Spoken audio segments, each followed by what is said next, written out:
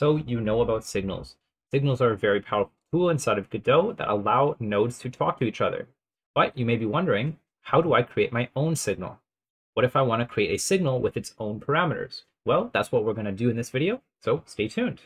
So the first thing we'll take a look at is inside of our world script. Now do keep in mind, I have created two scenes here, or two nodes, one with an empty script that just extends node, and the other one is just a node 2D. Now, to create a signal, all we need to do is say signal, and then we can rename it to whatever I'd like. I named it Emit This Amazing Signal. And in our node 2D here, or in our scene here, now let me just delete this so you'll see that it still exists. So inside of my world, you will see the Emit This Amazing Signal now, and I can connect it to any node I'd like. So for example, I can connect it to the node, and now here I have this this signal connected. Now in my world, to emit a signal, it's not that hard. We just say emit signal, and we pass through the function or the name of the signal. So this will make this go off. Now what do we want to do? Well, I can just print something. So I can print hi, and I can hit play and see that this works. You will see that on ready, the word hi will be printed. Now, if I close this, now the question is, well, what's another way to connect this? And what if I want to pass through a parameter? Well, another way to connect this first, let's take a look, is we can delete this code, go to our 2D here, and we'll disconnect the signal that we just connected. Now to connect this, it's not too hard. We can just say function ready. And now we need to connect it by getting access to the node. So we'll get the parent basically. We will say dot emit this amazing signal. So this is connecting to the signal that we need, right? And then we're going to connect it to a function that we want. In this case, we're going to say connected signal, whatever you'd like.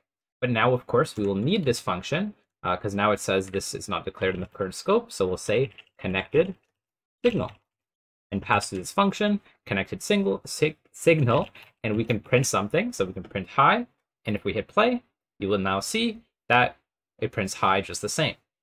Now, what can we do? Well, what if we want to pass through a variable, right? Let's say we want to pass through a variable called health.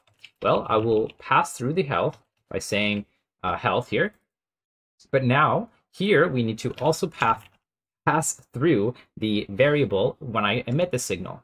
Now, of course, here I will also need to pass through the HP or whatever I want, right? Like the actual, you can name it health, whatever, it doesn't really matter.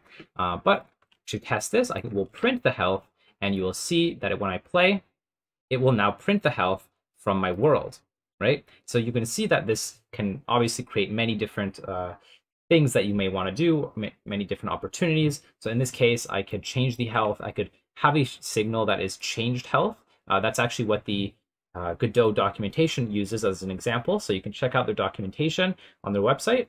But essentially all they do is have a signal called health changed, something like that, and they pass through the health every time it gets changed, and that's the signal that they connected, and whatever, right? And now lastly, just to kind of verify that you can now see that the emit this signal is also passing through a health. And of course, if I want to specify something, I can specify that it's an integer, and now here it'll say health int. All right, so that's it for this video on signals and how to create customized signals. In the next video, that'll be probably a follow-up of this, we will go over how to create signals that are global. So we'll be able to create a global signal, and how to connect a signal from anywhere in any script. So make sure to subscribe to get the notification for that video.